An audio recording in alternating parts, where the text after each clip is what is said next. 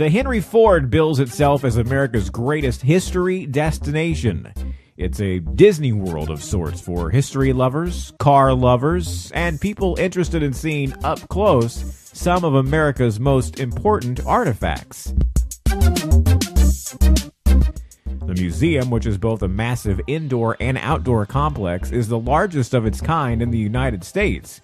The outdoor portion is known as Greenfield Village, an 80-acre time capsule including the bicycle shop owned by the Wright brothers and Thomas Edison's Menlo Park Laboratory. And you can see many of the 83 historic buildings here as you ride around the property in a Model T Ford. Inside the Henry Ford, you'll find a wide variety of displays. If there ever was a place that can claim there's something for everybody, it's here.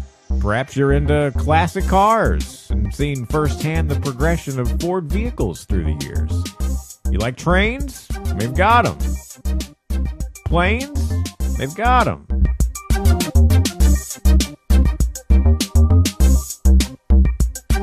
Antique furniture?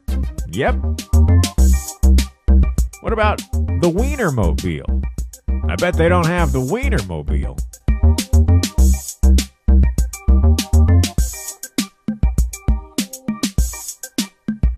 Among the special pieces of American history here at the Henry Ford is this Montgomery City bus, refurbished now to its original condition, that became famous in 1955 after Rosa Parks sat in this seat and refused to move for a white person. The museum itself is absolutely massive, including all sorts of one-of-a-kind items and pieces from history. Right behind me, this is the chair where President Lincoln was assassinated.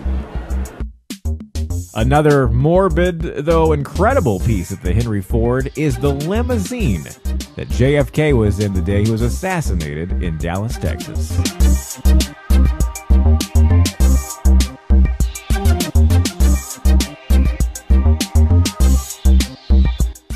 Though Henry Ford would never approve, this museum may as well be named the Time Machine. More than 200 years of American exceptionalism, hurt, and growth, all somehow neatly tucked under one roof. And while Ford never intended for people to live in the past, he rightly argued our country's future depends on, at the very least, remembering it.